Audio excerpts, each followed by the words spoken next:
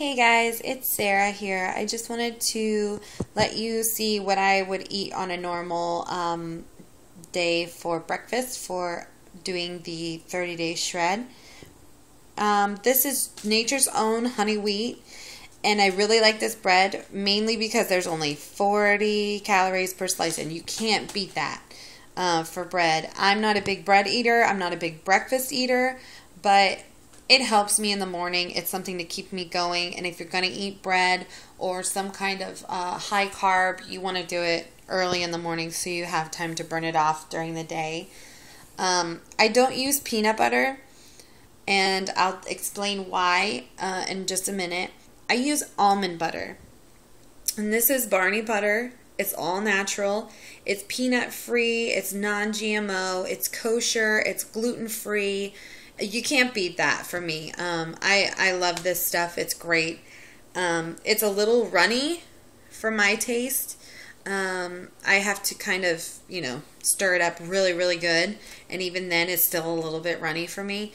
But I only use 1 tablespoon. I know the serving size says 2 tablespoons. But you really only need 1 on 1 piece of bread because it's really, really rich.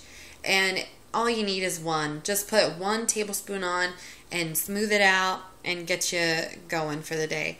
This one is a Maranatha. It's all natural. It is also gluten-free. And this one is more, the texture reminds me a little bit more of peanut butter, like real peanut butter taste. Sorry, texture, not taste. It tastes like almond. They all taste like almonds versus peanuts. It's really like a rich, buttery taste to me. It's great. This one it's a 26-ounce jar, and I got this one at Sam's Club for about $5 or $6. I think it was like $5.95 or something for this one. It's a great deal. Unfortunately, this little guy here, it's a 16-ounce jar. I got this at Publix, and it was like $9 or $10. It's no joke, but I love it. This is probably my favorite out of the two. I really like both, but if I had to pick one, I would pick the Barney butter. And I'm not changing my bread. My bread is like the best ever.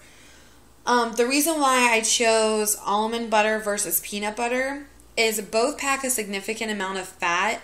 2 tablespoons offers almost 1/3 of your daily fat allowance. So only use 1 tablespoon if you can, and try not to overdo it. And I know it's hard, but because it tastes so good, but just try if you can. And peanut butter has about 2 or 3 grams more saturated fat per serving. Now, if you're trying to lose weight, then saturated fat is not something that you want on your menu. So if you think about it that way, this one's way better for you as far as that's concerned. And with more than twice the magnesium, which is essential for bone building, then you would want to go for almond butter because, that's about right. The carbs are the same, around the same as these two are around the same carb-wise, and carb-wise from almond butter to peanut butter is the same, so it doesn't really matter as far as carbs go. It's all the nut family. Now, the big difference is the calcium. When it comes to calcium, almond has 692% more than peanut. So if you have a calcium issue, or you don't take vitamins and you just want to get stuff naturally, then that would be the way to go. Now, as far as fiber, it has twice as much fiber as peanut butter, and 86% more iron, and 169% more vitamin E. So, in my opinion, almond butter is the winner.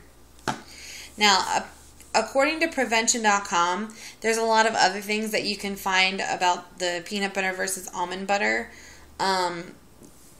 that you might want to look into if you're still not sure. Or what is it, Fit Plus, I think fitplus.com also has other like facts putting the two together, almond butter versus peanut butter, and you'll see, like, but just try it for yourself and see which one works for you. And if almond butter doesn't work for you, then use peanut butter and just put a very thin layer on top of your 40 calories per slice bread and enjoy your breakfast.